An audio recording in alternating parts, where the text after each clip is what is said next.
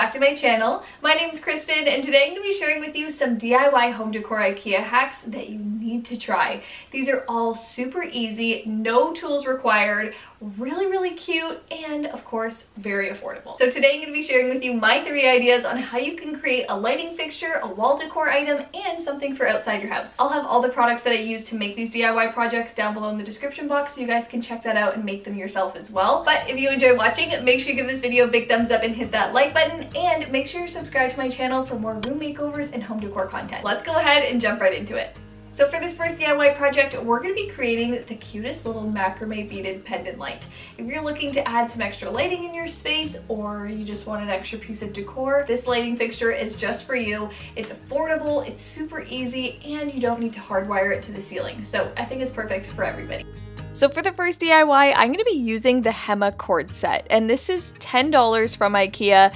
And it is the best thing for making your own pendant light. It plugs into the wall, you can hang it from the ceiling, and there's a little switch that goes on and off.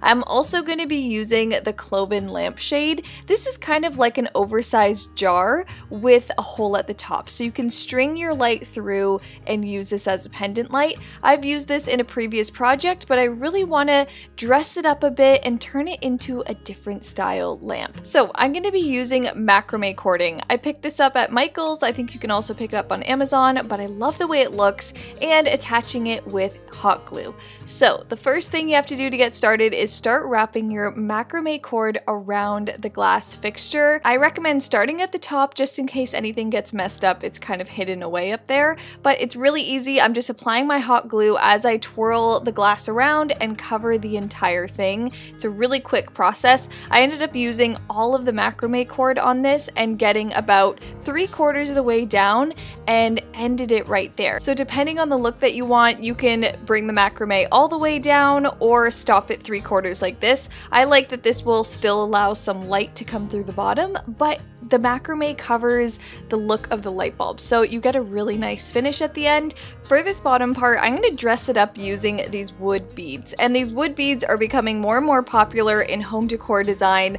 They add a really funky finish. I picked these up at Michael's for about $5, and I'm using the 1 1/4 inch size. So before I actually attach the beads, I'm just laying out the pattern that I want on the table before I go ahead and attach them.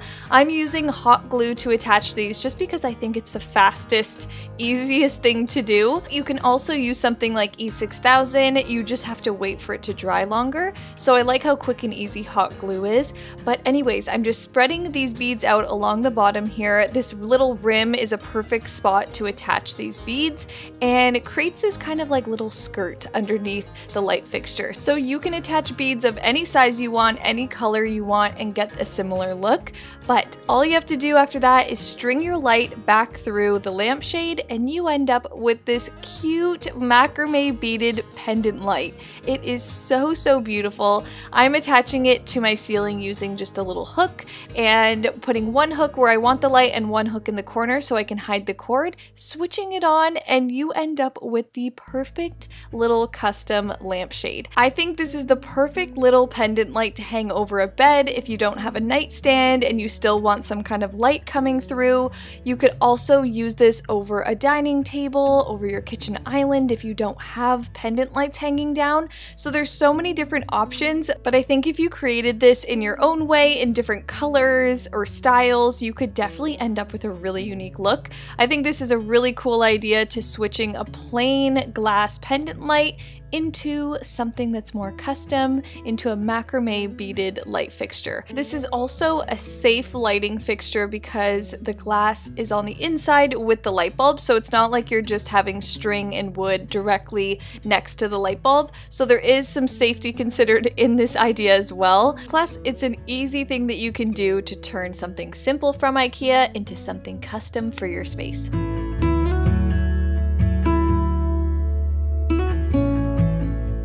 This next DIY project is perfect for anybody looking for some new wall decor, door decor, or even event space decor. I'm going to be making the cutest little olive branch wreath that's super simple and will add so much style to your space. Wreaths are usually really expensive to buy as well. I've never even seen an olive branch one, so to get this specific style, you have to make it yourself, and this is a really easy and affordable way to do it.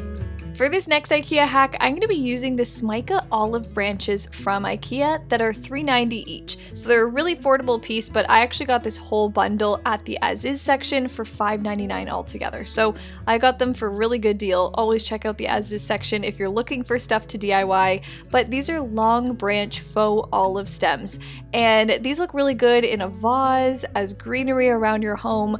But I'm going to be using these and turning these into an olive branch door wreath. So I picked up this gold hoop from Michael's, and this is from their floral section. It's a floral hoop. I got it in gold, but if you can't find a gold one, you can spray paint a silver one or a black one. Because these IKEA branches don't come with fake olives in them, I thought I'm going to use these wooden beads to create kind of a textured olive look. You can also use E6000 or hot glue depending on what you like to use best. I like to use hot glue. But anyways, I'm cutting off some of the smaller stems that are on the large branches just as filler greenery and simply hot gluing directly onto the hoop. So you can just press down your smaller branches. I cut off the main part of the stems so that I could work with these smaller pieces. Just makes it a lot easier. And then I'm bringing in my smaller pieces to add more of texture and depth and really spread those branches out a bit so that everything doesn't look like it's going in the exact same direction. I'm going to be filling half of the hoop with greenery. So I'm going around one side, making sure that all my branches are facing the exact same way. And then when I get to the halfway point, I'm turning my branch and going the other direction. I like the look of having a center point of the hoop, so it's up to you the way you do it, but I really like the look of the greenery coming up both sides in both different directions and kind of leading towards the top of the hoop. So anyways, I'm continuing the greenery up towards the top and kind of stopping about halfway and filling in any sparse areas, and you'll end up with something like this. I added some more small pieces in the middle just to make that part look a little bit more bushy, and then I'm going in with my wood beads and adding them to the center of the greenery. So right in the center of the greenery where both directions meet, I'm going to place a wooden ball right in the middle like this, and then also glue down one on each side. This kind of gives the look of fake olives, but it also kind of gives a nice center to the wreath. It's definitely optional. You can use whatever you want for this, but I love the way that looks. All you have to do is hang it up on your door and you end up with a beautiful olive branch wreath. I think this is so pretty for indoors or outdoors. This is hung up in my room right now, so that's the way it looks on a plain white door, but you can also hang it up outside and use it as your front door wreath. The fun part about it is you can hang it up anywhere. I actually really love the look of this as wall art or even event styling. If you have a bridal shower or a baby shower, anything like that, a birthday party, doing decor like this around the room would just look so whimsical and beautiful. This is something that's typically pretty expensive to buy in stores, so to make it yourself using IKEA branches is definitely the way to go. You will save so much money when creating your custom wreath. So for this last DIY, we're going to be creating something for the outside of your house to help customize it and dress it up a bit. And that is a custom doormat. I love searching for doormats. I love the ones with really witty sayings, funny things, cute ones, but I've always wanted to create my own and really make it custom. So I think this doormat idea would look so cute in front of any house or apartment. It would be a great gift idea to anybody moving into their first place maybe, or just a really cute way to make your house that much more welcoming. This next DIY IKEA hack is using the Trampa front doormat that is $6.99. This is the smaller size of the two that they sell there, but it's completely plain and totally ready to customize. So I'm going to be customizing this doormat using Scotch blue tape, some foam brushes, and some acrylic paint. The best part about this is that you can tape whatever pattern you want out on a plain mat like this and really create your own look. For this mat, I decided to make a little house. I thought that'd be so cute to really have a mini house right on your doormat before you walk in. So I've never seen anything like this, so I'm just really creating it myself. I'm taping out a little window, taping out a little door space, so you end up with a very simple looking house. I'm going to be using acrylic paint just to dab the paint right onto the mat around all my taped areas. That means I'm going to end up with super crisp lines, and it's kind of going to look like you used a stencil. So this is kind of a trick on how to get a really custom pattern without having a stencil. These mats are a little bit more difficult to paint. You really have to dab in the paint and get a lot on there to really get some nice coverage. But anyways, you can remove the tape of the door and the window. I'm leaving the window plain so that it looks kind of see-through, I guess, and then painting the front door a really pretty blush pink.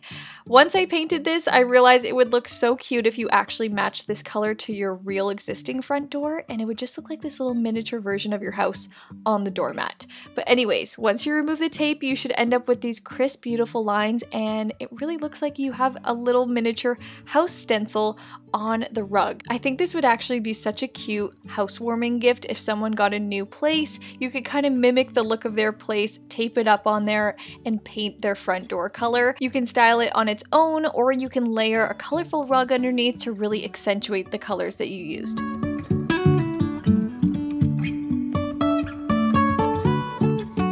Alright, so that's it for my DIY home decor IKEA hack ideas. I hope you guys enjoyed watching, and I hope you try some of them out in your home.